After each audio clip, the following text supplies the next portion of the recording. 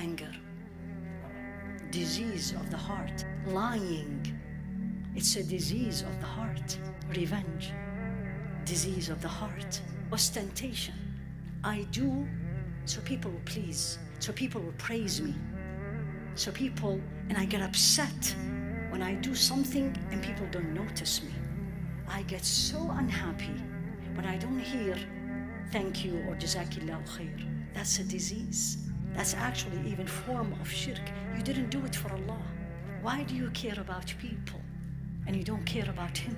Why people are more important than Him? Before, it's a disease of the tongue. Why do we lie? Why? To please people, to show off, to impress, versus the one who sees me and I need to impress him. Ghafurur Rahim. He'll forgive me. Work on the heart. Look at your heart and analyze your heart. What is there? Who's talking? Who's pushing you? Who's pulling you? Not people. I'm talking you're alone. You're alone. When you're holding that phone and you want to do something and you know that thing is not pleasing to Him, it's going to blemish my heart. It's going to make it not pure. Why I'm doing it? Why?